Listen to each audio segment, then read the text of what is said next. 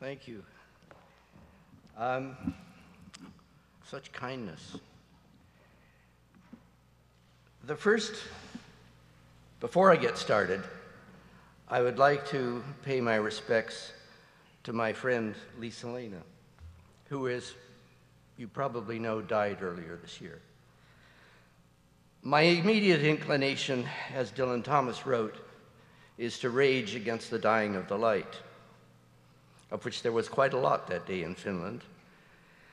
But I think it's better and more appropriate and more useful for us to look at her smile and take that, as I have found it to be, a sign of this community and its welcoming nature.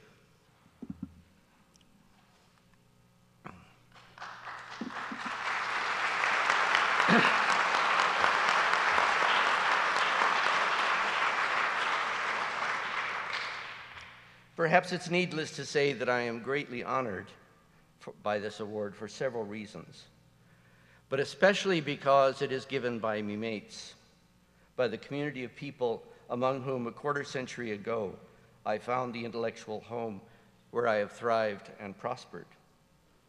I've thought long and hard about what to say on this occasion, whether to present new results or to make something of how I got here from there. I've decided to do both. New results because I suffer from intellectual claustrophobia and want reactions to the cure I'm taking. Retrospection because this occasion demands that a life of learning be told as a meaningful story. I begin with retrospection shaped by a moral. I can't give you anything like a career path because there was none. My trackless wanderings were affected by far too many accidents, though I like to think steadily driven by a hunger for learning. Let me just say that I came to the PhD in Milton Studies in 1976 with training in physics, English, German, and Latin literature, and mathematics, and years spent as a programmer in Fortran and assembly language on some very big machines.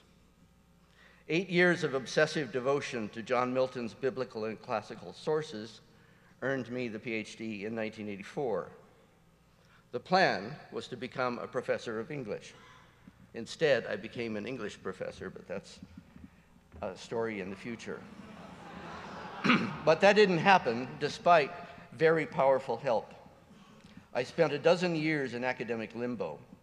While there, I reverted to computing, fell into humanities computing, as we called it then, learned a lot about other people's research, and plunged into a prolonged study of Ovid's Metamorphoses, by which I had become captivated. Its structure fascinated me. How, I wondered, did the poem manage so successfully to tease us with the promise of structure, yet always elude our grasp? Like Father Busa before me, I turned to computing for help, on a smaller scale, but for the same reasons. Markup seemed the obvious way to go. SGML was at the time the standard, I think. TEI is yet unborn. I created my own scheme. Don't try to understand it, but just see all the curly brackets. I rejected SGML to make sure that my thinking would be as free from pre-existing theoretical commitments as possible. I targeted names which I reasoned were literary enough to tell me about structure, verbal enough to handle with a machine. About 60,000 tags resulted. That is an average of 5 per line of poetry. I worked on it both alone and with research assistants in Toronto and then in London after moving there in 1996. Finally abandoning it, it was never published, when at last I realized that markup was radically wrong for the job. Indeed, that no conceivable technology would prove remotely adequate. But no matter, those years of work had already led me to the vein of gold I have been following ever since, an idea of what happens when Mr. Turing's implemented idea of mathematical rigor meets the fluid, metamorphic genius of poetry. Now back up some years. In April 1987, at the International Conference for Computers and the Humanities in Columbia, South Carolina, I met Michael Spurberg McQueen, whose eloquent rhetoric stirred up the righteous discontent of colleagues there who, like me, were languishing on the academic periphery. Humanist was the result. I threw myself into it, never for a moment thinking it would pay off. How wrong I was. Nearly a decade later, in 1996, Harold Short, whom I met in Toronto because of Humanist, changed everything by seeing to it that I was propelled quite expectedly across the pond into my first academic appointment, which I still hold. Now, I promised you a moral to this story, which I take from the great 12th century Jewish philosopher Moshe ben Maimon's commentary on the Mishnah. Whatever you do, do it only out of love. And from the physician Thomas Fuller's Nomologia in 1732, I draw these helpful proverbs to hammer it home. He that hath love in his breast hath spurs at his heels. Love will creep where it cannot go. Love liveth more in cottages than courts. The soul is not where it lives, but where it loves. To put the matter more viscerally and personally, I didn't walk a career path, but followed the smell of food on the wind. And here I am to say thank you for all the friendship, inspiration, sustenance, audience, and now this, in the name of the great Jesuit scholar, Roberto Busa. Mille grazie. And to these two characters, special mention. The one on the left, you all know. The one on the right got me to Australia, got me to Sydney, which, as you know, also all know, is the place to be in 2015. And with your indulgence, I'd like to dedicate this lecture to my great predecessor and friend, John Burroughs. But I do wonder on this occasion, why me? I am quite an old-fashioned scholar who works by himself, shuns collaborative teams and the grants that fuel them, who has written no code for decades, knows not TEI, and teaches solely face-to-face. For many years, I have insisted, contrary to Ronald Reagan when he worked as a promo man for General Electric, that failure is our most important product.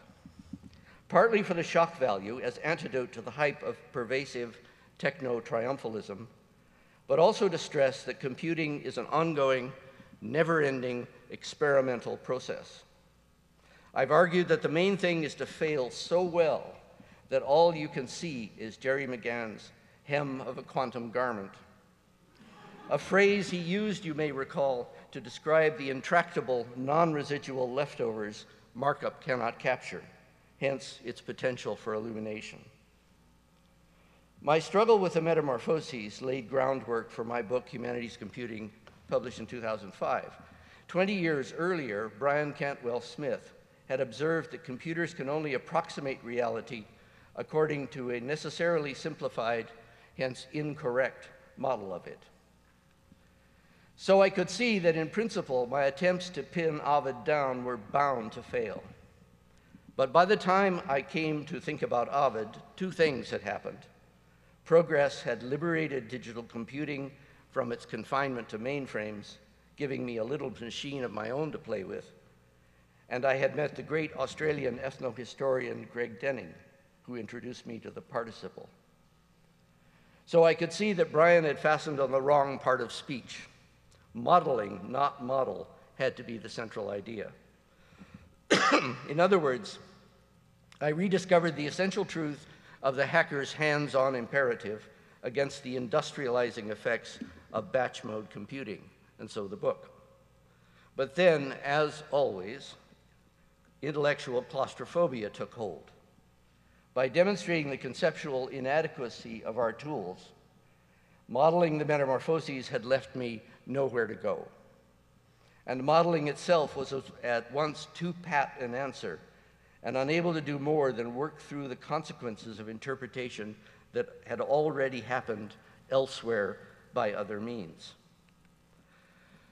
Coming to the end of my own road alerted me to others whose fate I shared, and so to wonder if I might figure a way out by finding out what it had been like for them, hence my turn to history.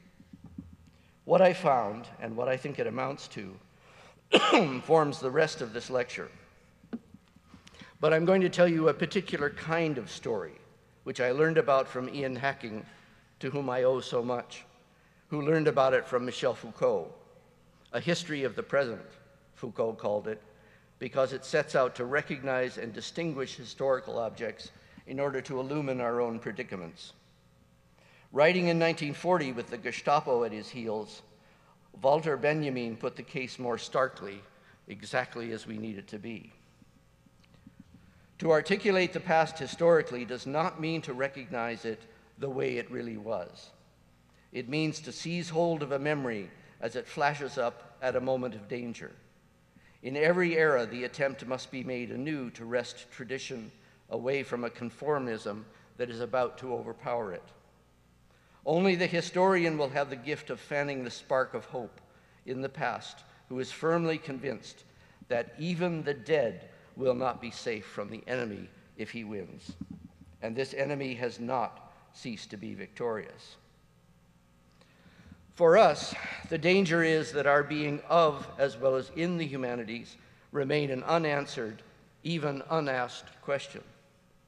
It is the predicament Steve Ramsey describes so well in Reading Machines, published in 2011, the almost total grip of hermeneutical inhibitions on digital humanities, to the point of willful blindness to the centrality of interpretation. The primary historical object I want to bring into focus and call on for help is the otherness of computing, not its user-friendliness, ubiquitous presence, or social power. I should add, I have nothing against Samsung Galaxy S4, I have one. I want to grab onto the fear this otherness provokes and reach through it to the otherness of the techno-scientific tradition from which computing comes.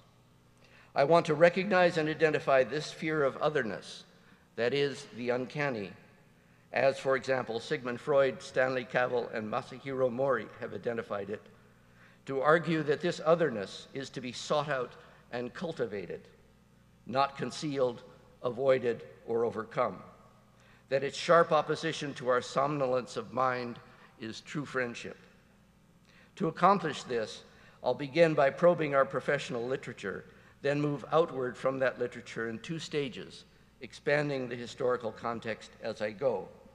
I shall concentrate on literary computing to simplify, I hope not falsify, the bigger picture. But before I start that, allow me to moralize a bit more, this time to advance the acquisitive hunger for learning. This hunger is obviously one of my besetting sins, but I have two good reasons for not repenting. One is to explore and draw attention to the default condition of research nowadays, made all but unavoidable by the wealth of online resources. The other reason is to promote the ingathering of intellectual sustenance that we so desperately require. Nelson Goodman has observed that quotation is a tool of world-making. We have a world to make. Do you know the story of Ruth the Moabite, of her gleaning in Boaz's field in order to feed her mother-in-law and herself?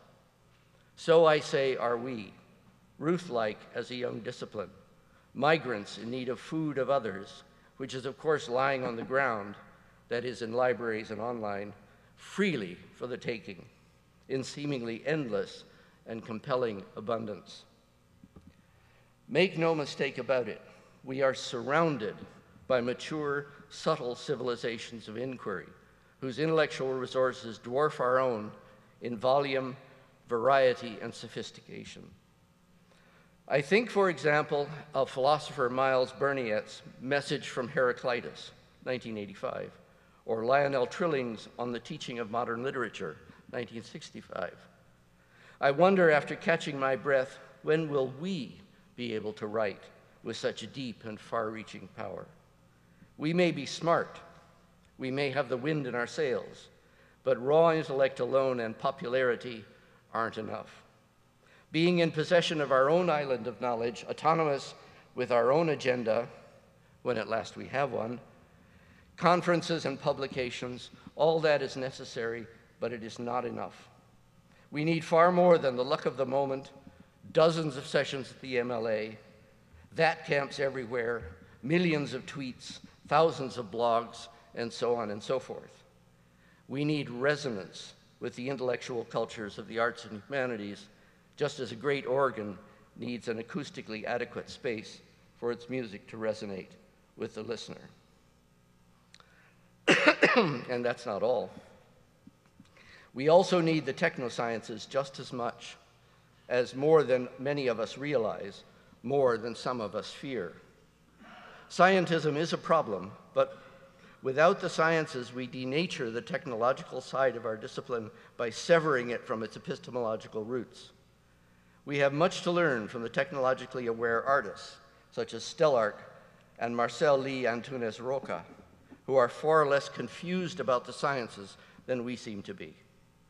Both of them performed at the recent IEEE International Conference on Robotics and Automation, where some of us spoke on robotics and the humanities.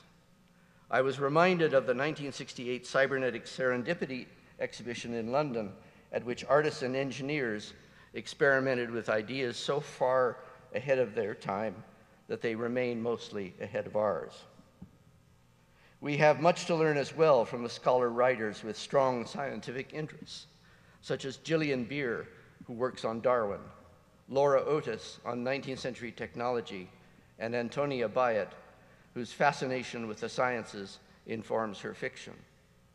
And near at hand as well is the disciplinary bridge built by historians, philosophers, and sociologists of science, open to us in the early 1960s, when, in Hacking's words, philosophers finally unwrapped the cadaver they had made of science and saw the remnants of an historical process of becoming and discovering. To many of us, alas, there is still only the cadaver. Some hallucinate a zombie.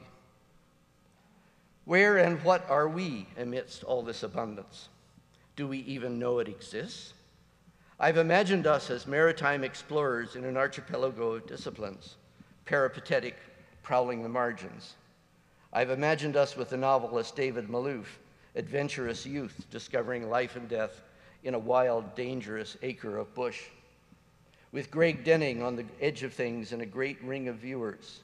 With historian Peter Gallison in the trading zone, or as Denning says, on the beaches of the mind.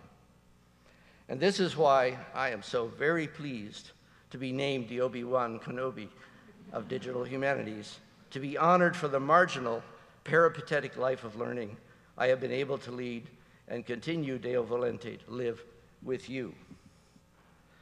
If only I had a jalaba to wear on this occasion, and so could appear more like Obi-Wan, an Aromatic elder possessed of powers beyond the ordinary, kindly but serious, and not to be messed with.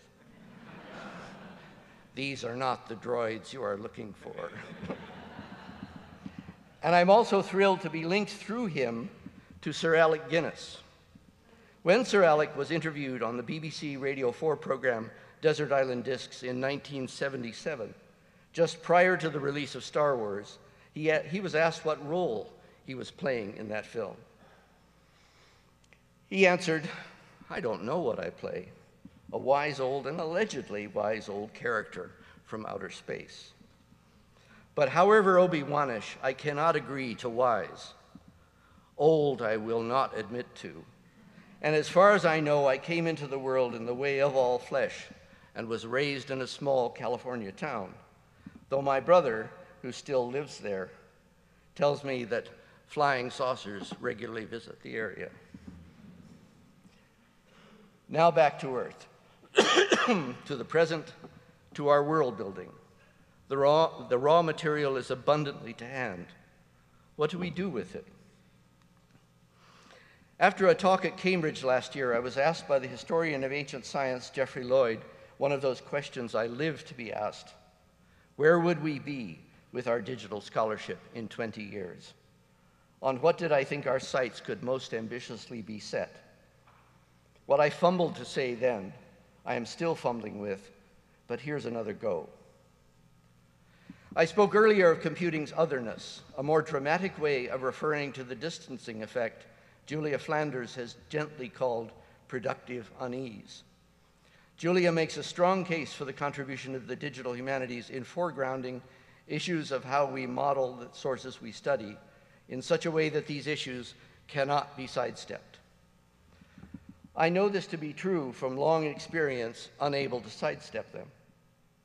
But what about those for whom digital resources are made, who aren't themselves makers? I know I'm not the first to find fault with principles of design that conceal the difficulties and provide no means of struggling with them. There are deep, tough questions here as to how and at what level the essential struggle is enacted. But Julia's point remains. The struggle is the point of it all. And we do not, or should not, emerge from it unscathed. Again and again, I will insist on this. Being scathed is paradoxically our salvation. Love may be an ever-fixed mark. We humans aren't. If we are not changed by computing, we're imprisoned by it. This struggle is a nascent form of reasoning that we have done for millennia with tools, of course. But the potential, hardly realized, is for reasoning to evolve in concert with a radically adaptive tool, something more than the steersman's tiller that inspired cybernetics, less perhaps than a conversational partner, but almost that. As we get close to conversational machines, it's only a matter of time, our attempts produce, in Robert Hughes' famous phrase, the shock of the new. We share with the roboticists the chance, in Warren McCullough's words, to ride the shock wave by engaging deliberately with that miscegenation of art and science which begets inanimate objects that behave like living systems. I call the result catastrophic in Stephen Jay Gould's evolutionary sense, as that which punctuates the equilibrium of which we are a living part, and so it initiates developmental change. Such a catastrophe implies a deep, not merely utilitarian relationship between machine and human. Again, the artists are there. In 1935, the Polish artist Bruno Schulz compared the work of art to a baby in the midst of being born, still operating at a pre-moral depth. The role of art, he wrote, is to be a probe sunk into the nameless. What comes out is uncannily us and other, or to put it another way, an invitation to a becoming. So also for technologies. Those who attended the ALLC conference at Queen's in 1997 will have heard the Canadian cognitive psychologist Merlin Donald describe how from earliest times we have externalized ourselves in tools that have then remade us by changing what we can do, how we see the world and each other. Thus, the technological shape of hominin biocultural coevolution in concert with material affordances, as Gary Tomlinson has argued for music. Laura Otis, whom I mentioned earlier, has traced just such an interrelation of inventor and invention much closer to our own time in communication technologies and ideas of human neurophysiology from the mid-19th century. In the 20th century, computer and brain created a like feedback relation. From Alan Turing's abstract machine in 1936, itself based on how a bureaucrat would do his sums, to Warren McCullough's and Walter Pitt's model of the brain as a Turing machine in 1943. From their neurophysiological model to John von Neumann's computer architecture in 1945, which he, inspired by McCullough and Pitt's, described in neurophysiological terms. And from that architecture to a modular conception of mind, which reflected it. Back and forth, back and forth. In 1948, von Neumann proposed that the problem of imitating natural intelligence might better be done with a network that will fit into the actual volume of the human brain.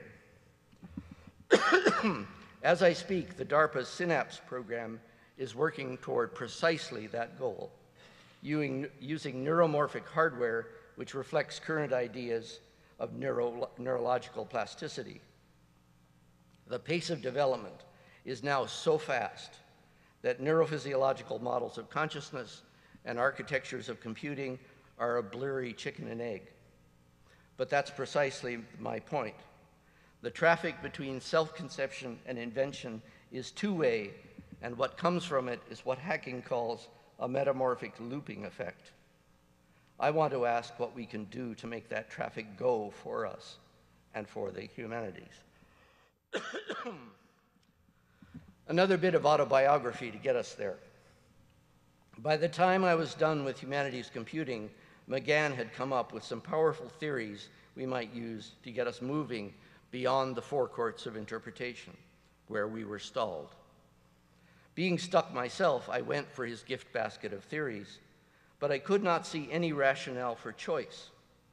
Since theories to some degree set forth the direction of future research and embody assumptions about the world in which they operate, choice is absolutely crucial. The wrong choice potentially ruinous. To ask whether a research of a field should go in the direction expressed or implied by a theory, practitioners must have a good idea of where the field has been. They need history. I decided to focus on the history of what I will call the incunabular period, from a beginning in the late 1940s to the public release of the web in 1991. I had two reasons. The period is neatly delimited, and historians love that. But more importantly, it defines a time we have good cause to believe was formative. This gave me confidence to think that despite the dramatic changes brought about by the web, I could determine at least some parameters for a trajectory and so uncover a range of genuine possibilities for the future. The historical evidence is fascinating as well as abundant, but constraints of time force me now to skim very quickly over it. Within the incunabular period, the relevant literature in the Anglophone world, at least, defines a core of 3 decades, from the early 1960s to the early 1990s. These decades are bracketed by 2 pairs of evaluative statements. The first pair argued that the then dominant use of computing to alleviate drudgery was skewing the focus of research toward problems of drudgery and away from imaginative exploration.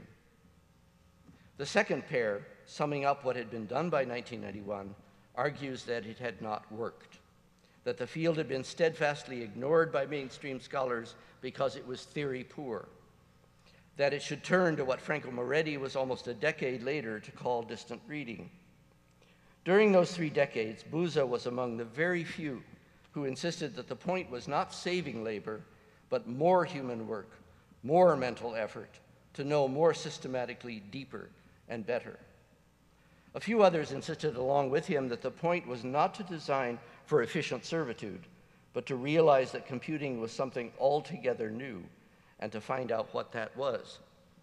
The brilliant experiments of cybernetic artists to which I referred earlier, not just in London, but also in Zagreb, Paris, New York, Sydney, and elsewhere, gave glimpses of what could be done with what would seem to us smoke and mirrors. Thus, the poignancy of Busa's question in 1976 on behalf of philology: why can a computer do so little? Busa, given his analytic philological focus, pointed to the sophistication of human language. This answer serves us well to explain why the pioneering work in computational stylistics, first by John Burroughs, then also Hugh Craig, David Hoover, Tomoji Tabata, Jan Rybicki, and others, and now for literary history by Matt Jockers and former colleagues at the Stanford Lit Lab, has been so long in the oven. It is the great exception to the stalemate that concerns me here. It is exceptional and really should rock our colleagues, because it has produced mounting evidence, as Burroughs says, that literature is probabilistic. Hence, and this is the shock, that the most elusive of cultural qualities behaves in the same way as we know the natural world behaves. But the cause of this work's obscurity to most of us, the fear of the mathematical, returns us to the stalemate that concerns me here. What is it about numbers that frightens us away? What are we frightened of? What does this fright tell us about the relationship we have to digital machinery? Let me work toward an answer by revising Busa's question. Not why can the computer do so little, but why were those historical scholars doing so little with it? What was stopping or inhibiting them? We know, thanks to the cybernetic artists, that primitive kit cannot be blamed. Many practitioners of the time worried about evident lack of progress and its causes. But what matters historically is more the fact of their worrying than the blame-fixing they indulged in. Paying attention to this fact foregrounds the anomalous expressions of worry, which point not to the difficulty of the problems, but rather to intimations of a contest, which, as in Turing's paper of 1950, humans and machines would become indistinguishable, or as in contemporary fiction and fantasy, machines would prove vastly superior. Fear not so much of computing as summoned by it, I concluded, was the problem. But why? This fear was expressed in several forms. Fear of the distortions computing would work on the humanities if taken seriously, evinced by the work and words of those who did take it seriously. Fear of its success in mechanizing scholarship, dehumanizing it and leaving scholars little to do. Fear of its revolutionary force, threatening to cast aside old-fashioned ways of thinking, and fear implied by curiously gratuitous reassurances that all would be well, that the scholar would not be put out of work. It was fundamentally an existential angst, a fear and trembling, as one scholar said, quoting Søren Kierkegaard. How do we explain such evidence? Here's where the real task of history writing begins, in moving outward from the professional literature, heavily filtered by academic decorum, into the social setting in which our predecessors lived. Blaming, as some have done, a boogeyman of our particular disliking, French critical theory is a favorite, only grants it causal powers it did not have. All were part of the same world. What was that world like? Our predecessors were ordinary people, just as we are, living more or less ordinary lives. What was ordinary life actually like for them? Consider now the unplanned, casual encounters we can suppose they had with newspapers, magazines, neighbors, shopkeepers, radio, and television as soon as there was television. The detail I must skip over is painful to omit, as it conjures the scene so effectively. But let me put rapidly before you just two sets of images, utopic and dystopic, with which the mass media of the time were then saturated. First, the computer as Sibylline oracle. Superhuman intelligence. Suitor to the lonely. And riveting educational toy. Second, the computer as military weapon and countermeasure. Automator of industrial production akin to the slave master. Agent of job loss. And giant brain on the verge of outthinking man. Note the date of Edmund Berkeley's book. All of this, whether at home or at work, was framed and informed by the defining context of computing in its infancy, the Cold War, so named by George Orwell 2 months after the atom bomb was dropped on Nagasaki, 9th August 1945. Just one incident will do to conjure what it was like. The widely publicized near miss on 5th October 1960, when an incorrect software model caused the rising moon, to be falsely identified as a Soviet missile attack. All-out nuclear war was barely avoided. In 1985, at a symposium on unintentional nuclear war, Brian Cantwell Smith, in that paper on modeling I cited earlier, demonstrated that in principle, No foolproof system was possible. There would always be another such moonrise, as he said. Children on both sides of the Atlantic, I was one of these, practiced variants of duck and cover, diving under desks in school to be ready for the bomb. Stanley Kubrick's Dr. Strangelove, 1964, told a story we knew to be plausible because we were almost living it. So what do we make of all this? First, the obvious, that the Cold War gives us good, if partial, explanation for scholars' timidity in the real or imagined presence of mainframe systems that were other to most humanists because physically, culturally alien, and obviously complicit. But it also helps to explain the curious departure of the scholarly mainstream from the kinds of inquiry computing was most nearly suited for just at the time when computing became available. Anthony Kenny has speculated that the majority turned away from computing to critical theory in fear of quantification. There's truth to that guess, just as there is reason behind practitioners' opposition to critical theory, but both underplay the positive, indeed visionary hunger for theorizing as a liberating practice. Students were, as one said, theory hungry. The evidence suggests that they and their theorizing professors did not so much flee from computing as run toward and embrace powerful means of asking, in Terry Eagleton's words, the most embarrassingly general and fundamental questions regarding routine social practices with a wondering estrangement which we have forgotten. The mechanizers had nothing for them. The public release of the web in 1991, coinciding almost exactly with the end of the Cold War, was a radical game changer. But as others have remarked, the web did not address the stalemate in analytical computing. Rather, it shifted attention to the stocking of the great virtual shells. The web buried the problem rather than solved it. And by being so very useful and saleable to colleagues, web-based resources did little to bring our discipline in from the cold intellectually. Hence, with the thrusting of the digital humanities into the limelight, the old complaints and problems have resurfaced unresolved. First, the intellectual relation of theorizing to making and of scholarship to technical skills. Second, the external relation of digital practices to the technosciences on the one hand and to the non-technical humanities on the other.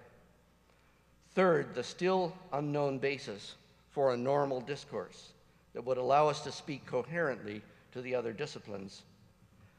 Alan Liu has asked, where is the cultural criticism in digital humanities? But prior to and inclusive of that question is Fred Gibbs' simpler one, I think better one. Where is the criticism in digital humanities?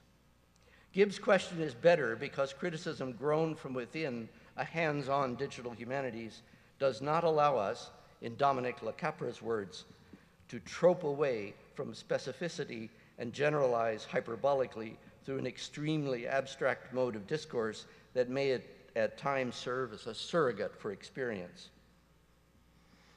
Ungrounded theorizing is as much an enemy as no theorizing at all. But what both questions point to is that theoretical poverty which has vexed the field for decades. It may seem with all this activity that the revolution has begun, but actually it's been proclaimed many times before. For example, at the first conference in the field in 1964 by Stephen Parrish, but then postponed for technical reasons. That's Mike Mahoney's phrase, not mine.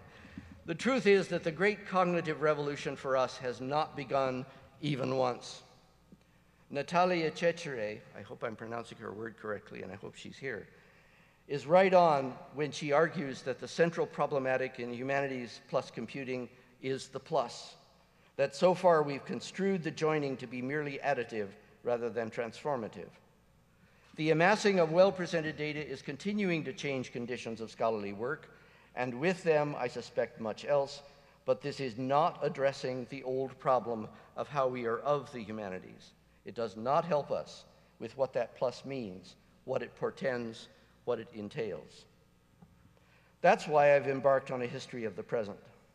It demands use of the past to point the way forward. If long ago scholars came to the crossroads, to that plus sign, and were frightened either into retreating or into reducing the challenges of the machine to something comfortable, like minimizing drudgery or mining data, if we find now that we are still there, wondering what to do analytically, but cannot, despite healthy skepticism, shake the sense that what we know to do is only a poor beginning, then that old fright is a treasure to be used, not just understood. It directs us to the uncanny moment. What matters is our response to us, as Benjamin said. What matters is our trajectory into the future. When Father Busa asked why the computer could do so little for philology, he meant in relation to the monumental services done elsewhere, especially in the sciences. In the mid-1960s, in artificial intelligence, machine translation, and humanities computing, the honeymoon period came almost simultaneously to an end. All three suffered notorious disappointments, as Cambridge Lucasian professor Sir James Lighthill said of machine translation in 1972. His sentence for AI can stand for them all. In no part of the field have the discoveries made so far produced the major impact that then was promised. But note, AI absorbed the shock and continued. Computational linguistics was born out of machine translation and thrived. Humanities computing ground to a halt. Changing the name to digital humanities and being popular with the boys and girls does not solve the fundamental problem. Now compare the sciences. The extent of computing's influence on them is unabashedly summarized by philosopher Paul Humphreys in his book, Extending Ourselves, Computational Science, Empiricism, and Scientific Method, 2004. Because of computing, Humphrey observes, scientific epistemology is no longer human epistemology. He concludes in language reminiscent of Milton's Paradise Lost. The Copernican revolution, he writes, first removed humans from their position at the center of the physical universe, and science has now driven humans from the center of the epistemological universe. Whether he is right for my purposes is beside the point. What matters is his language, specifically his echo of Adam and Eve's expulsion from paradise. So what's going on? The best known and most fruitful pronouncement of the kind is Sigmund Freud's. Twice in 1919, he declared that scientific research had precipitated three great crises in human self-conception, or as he put it, three great outrages, große Kränkungen. First, as with Humphreys, by Copernican cosmology, which decentered humankind.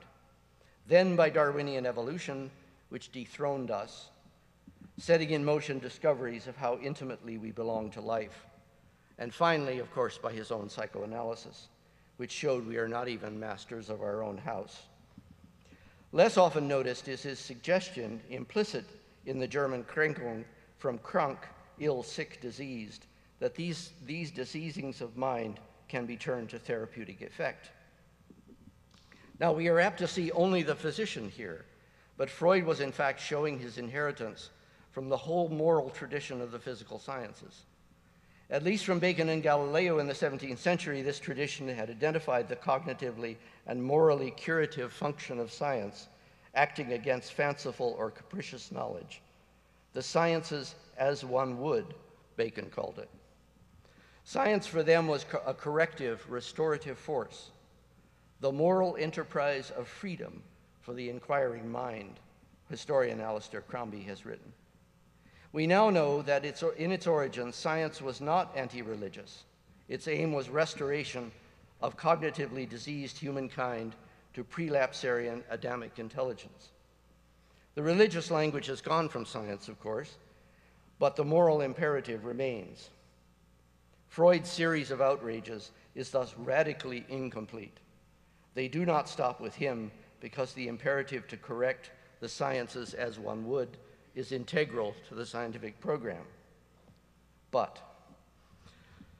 the high moral purpose acquires a dark side when the scientific perspective is taken to be absolute, reducing human imaginings to narcissism on a cosmic scale. Consider, for example, cosmologist and Nobel laureate Steven Weinberg, who, like Freud, takes aim at this narcissism, proclaiming that we live in an overwhelmingly hostile universe whose laws are impersonal and free from human values as the laws of arithmetic. That human life is a more or less farcical outcome of a chain of accidents reaching back to the first 3 minutes after the Big Bang. If that's not enough, consider the words of geneticist and Nobel laureate Jacques Monod, who aims at the same target, proclaiming that, like a gypsy, man lives on the boundary of an alien world that is deaf to his music and is indifferent to his hopes as it is to his suffering or his crimes. A Blakean nobody is in the pulpit, gleefully telling us, deluded children, to grow up and face facts. However extreme Weinberg and Monod may be, they are indicative of a much broader sense of a mounting attack of ourselves as scientists upon ourselves as humans, summed up by the biological anthropologist Melvin Konner. It would seem, he concludes, that we are sorted to a pulp, caught in a vice made on the one side of the increasing power of evolutionary biology and on the other of the relentless duplication of human mental faculties by increasingly subtle and complex machines. He asks, so what is left of us? This question and the vision it encapsulates lie close to the recent origins of the so-called post-human condition, which is likewise both feared and celebrated by cultural critics as the end of an old conception of humanity. I'll return to it in a moment. But note, doesn't Konner's question sound familiar? Isn't it formally the same question that Julia's encoder constantly asks, mindful of the productive unease from which she struggles to learn? Isn't it the same question Jerry McGann has illumined by that reach for the hem of a quantum garment, when all else but the inexplicable anomaly has been nailed down? Again, the claustrophobia which signals a world outgrown and a transformed one in the offing, a catastrophe which punctuates the old equilibrium, precipitating a new order of things, a new idea of the human. The cultural criticism that Alan Liu says we lack converges on much the same crisis of the human as the sciences, though it does not spare them.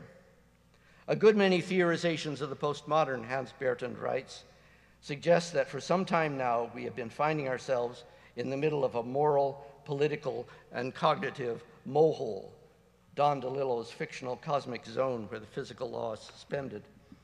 And indeed, we may never get out on the other side. The question is again, what is left of and for us? Help comes paradoxically by putting the post-human moment in the historical longue durée of becoming human, where it joins all the other punctuating catastrophes. This is the story told, for example, by Roger Smith in Being Human, Historical Knowledge and the Creation of Human Nature, 2011. It is the process sketched across the millennia by Giorgio Agamben in The Open, Man and Animal, 2002, in which he cites Carolus Linnaeus's early 18th century classification of us as human by virtue of our perpetually coming to know ourselves, homo nosce te ipsum. And at the other end of the scale is our every moment's going on being in the anxious construction of self that Anthony Giddens brilliantly describes in Modernity and Self-Identity, 1991. This same anxiety is legible in the attempts, such as René Descartes in 1637, to counteract the most corrosive discovery of his age, the great ape. So physiologically similar to humans, physician Nicholas Tulp wrote in 1641 that it would be difficult to find one egg more like another. There is, I think, no more powerful expression of this anxiety than Jonathan Swift's depiction of Lemuel Gulliver, driven insane after willingly embracing the lustful, brutish nature he had denied was his in the form of a female Yahoo in heat. Ejected by the creatures of perfect reason for copulating with her and so for revealing what he is, he returns home to find himself repelled, and this is a quote, by the smell of that odious animal, his wife, preferring the company and smell of his horses and of the groom who takes care of them. Marvin Minsky reminds us that in making any model of what's happening, as we do when we speak of a crossroads or a plus sign, we must never forget that the modeling relation is ternary. In other words, that our plus sign is three-dimensional, that it signifies nothing independently of us. We are personally, psychologically, individually involved. We are attacked, as Lionel Trilling said of literature. But for us, the catastrophic attack is no longer animal. Our digital machine has shifted the locus of engagement. In 1970, the Japanese roboticist Masahiro Mori, whom I mentioned earlier, proposed that as robots become more recognizably anthropomorphic, we react more favorably to them until suddenly their resemblance to us becomes uncanny and so provokes a strongly negative reaction. He called this plunge into fright the uncanny valley phenomenon. Then, and in a recent interview, Mori has emphasized the benefit of deliberately remaining in the uncanny valley so as better to know what it means to be human. Those of you who have seen the Swedish series Äkta Människor, if you haven't, search it out, it is wonderful. Or Be Right Back from the British Black Mirror 2012-2013, will know how current in our thoughts this valley remains. For us in digital humanities, the locus of engagement may well be, I think it must be, with the embodied artificial intelligence of robots. But my point for now is the uncanny valley which our plus sign denotes. We are, in other words, at a place of beginnings. All disciplines are, of course, that. Starting points for mental expanding that is transgressive but not possessive. It doesn't matter so much what you learn, Northrop Frye wrote in On Education, when you learn it in a structure that can expand into other structures. Our structure is the crossroads of technoscientific and humanistic. That's where we began. My yakking has been all about how we construe our hacking, how we contextualize it, how we expand it into kindred ways of doing in the humanities, in the social, and in the natural sciences. This, I think, may well change our priorities. It certainly will push us to rethink some of our projects. For example, all those so-called memory archives in which the tacit model of human remembering is little more than that of an annotated photograph album. What we could do if only we unleashed the power of computing to get uncannily close to the activist idea of remembering developed within the last few decades by neuroscientists, phenomenologists, developmental psychologists, and theoretically aware historians. How we tell stories and what happens when we do that. How we construct and reconstruct the past from the memorious world. Phenomenologist Edward S. Casey sums up what ordinary experience tells the observant. Thus far reaches remembering. It stretches as far as we can know. Again, note the participle. It's remembering, as Frederick Bartlett argued against the grain in 1932, not memory. My yakking has been all about our facing up to that computational probe sunk into the nameless and what it brings forth. All of what I've said is to say that we have common cause and common purpose with the venerable humanities, which for the moment have welcomed us in, and much to do in puzzling out their evolving relation to our beloved machine, making sure our distinctive voice has something to say and is heard. Scarily, thrillingly, wonderfully, this is where I think we are, whence we could be going. Thank you very much.